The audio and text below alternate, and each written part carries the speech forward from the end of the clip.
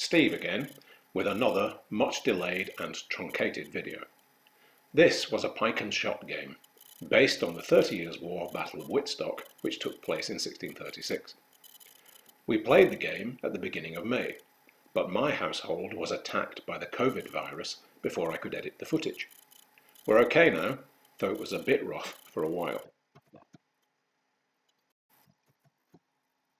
Wittstock was what a wargamer would call a meeting engagement with an off-table flank march. The Swedes, recovering from the disasters of Lutzen and Nordlingen, played a blinder, with their divided force trapping the Imperialists with an almost perfect pincer movement.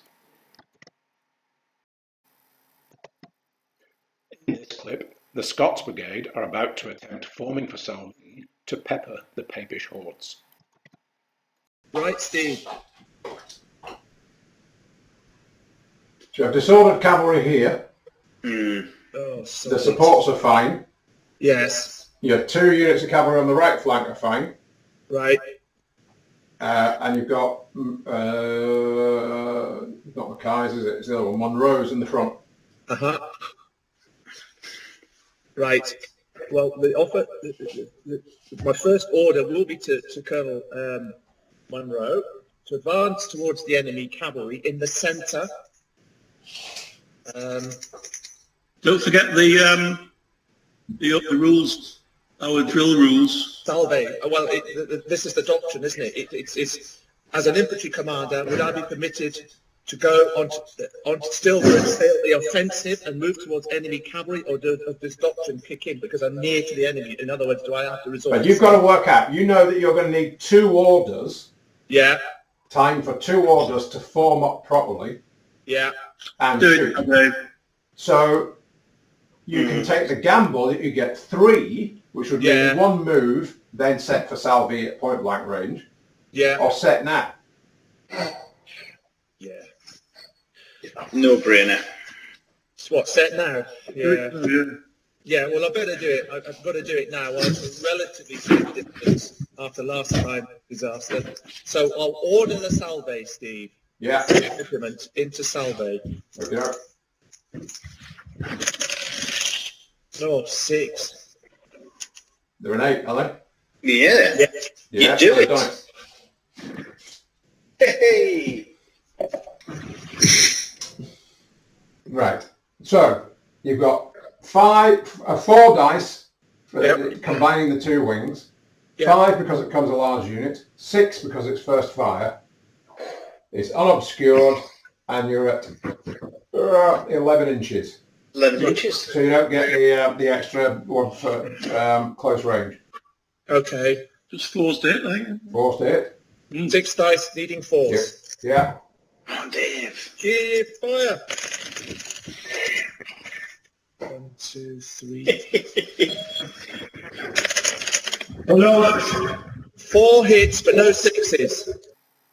Unfortunately for Dave, his opponent, Paul, saved everything. Fortunately, the Swedish reinforcements are now arriving. Right. The Swedish commander, and whoever he may happen to have brought with him, enters here. Oh, is that you, Colin? Oh. I've been rolling movement dice for Colin's command at the end of each of the Swedish turn, and I've rolled 1 1, 1 1, 2. So in fact, they've beaten Dresden and back again. What the Swedish commander had brought with him turned out to be the entirety of the native Swedish cavalry, led by the Hakkapellita, the horrible Finnish Hakkapels.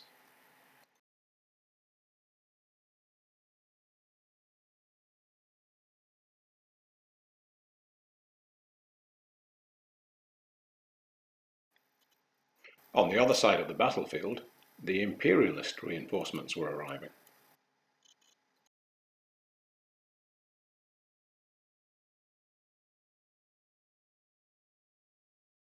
So shall we bring those on last, Conrad?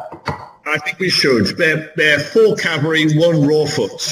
You've got a nice target with Dave's cavalry there. The Imperialists were in a quandary about where to deploy their reserves, as they were under pressure along the whole line, and the mass of the Swedish cavalry was threatening to roll up that flank.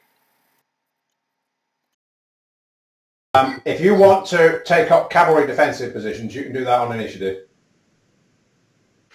Yeah. So they'll form a hedgehog there then?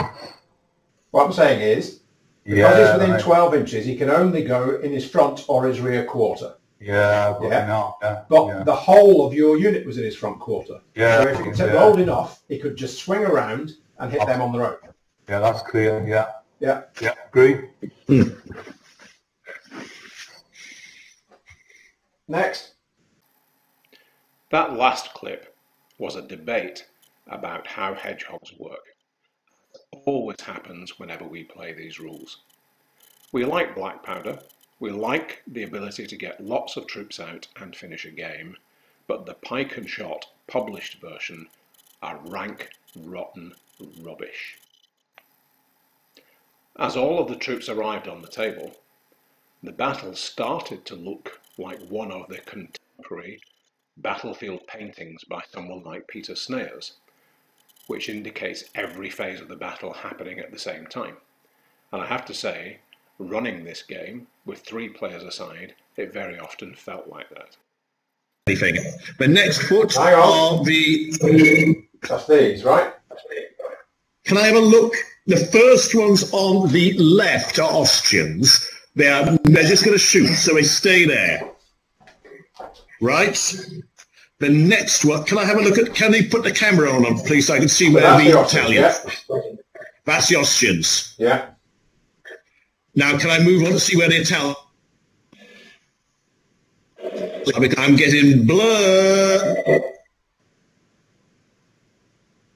The Italians will move up to take station between my Austrians and the allies on my men on the hill. Is that clear? Yeah. Yeah.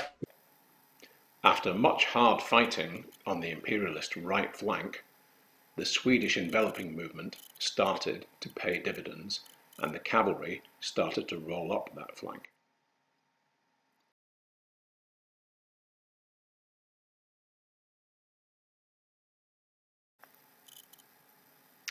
Not long after this, we broke for lunch. When we came back, I promise you there was a hard-fought, brilliant battle with some fantastic generalship and amazing dice rolling and very spectacular movements. But this buffoon forgot to switch the camera back on. We'll continue to play Pike and Shotte games, but we're now applying so many house rules that I might as well scrap it, go back to Black Powder 2 and write our own set. We don't play the ECW, we play 30 Years' War, but even in the ECW, I don't know where some of the concepts have come from in this book. Still, the core system gives a great game and we're going to persist with it. See you next time.